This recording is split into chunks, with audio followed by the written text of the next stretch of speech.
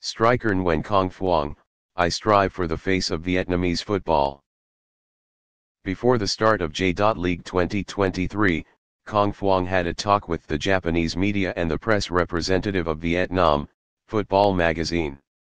In response to a question from a football reporter, Cong Phuong affirmed that he made efforts when going abroad not only for his career but also for the face of Vietnamese football. For the last time abroad. 7 years ago, Cong Phuong went abroad for the first time in her life. At that time, he joined Japanese club Mito Hollyhock on loan. After 7 years, Cong Phuong returned to Japan when he joined Yokohama FC, with a historic contract lasting up to 3 years. For Cong Phuong, this could be the last time abroad in his career. He reminisced about 7 years ago and compared it with the present. I was only 21 years old then, a milestone that started my professional football career. At that time, I was energetic, eager to contribute but did not have much experience. Now, I have both experience and desire to contribute. Over the past 7 years, I have played many matches at the continental level. I have competed with the Vietnam national team against the top Asian teams such as Japan, Korea, West Asian teams. At the club level, I also played with HAGL last year in the AFC Champions League and met strong clubs such as Yokohama F. Marinos, Jeonbuk, Sydney FC. Cong Phuong confided, "I think at the moment, I am reaching the maturity of my career.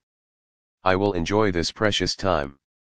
Because I think in the future, I will hardly have such a valuable opportunity again. Going to Yokohama FC may be the last time that I can play in a more classy football environment than Vietnam." When asked by a football reporter about the pressure of going abroad, Cong Phuong was confident, "I am no longer a young player to be afraid and worried. I want to experience and compete with all my might. The next 3 years will be the ideal time for me to perform at my best.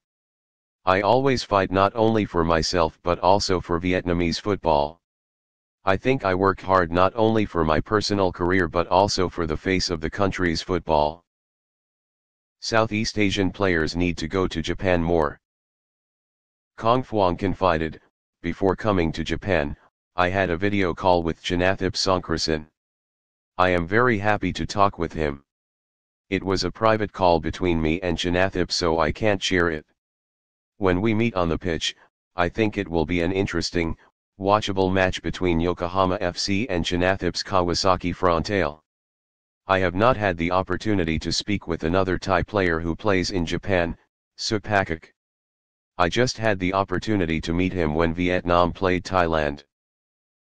He made the point, when a player comes from a low-level football background to a higher level, his ability develops very quickly. I take Japanese football as an example. Obviously there is a big gap in the J.League and European leagues. And so, Japanese players go to Europe a lot. When we focus on the national team, we also see that Japan has many players playing abroad. That's why the Japanese team is even stronger. In addition, the competition of Japanese players playing football in Europe is also very harsh. Particularly at Sint-Truidens, the Belgian team that I played for, there were 5 to 6 Japanese players. But only one of them was called up to the Japanese national team.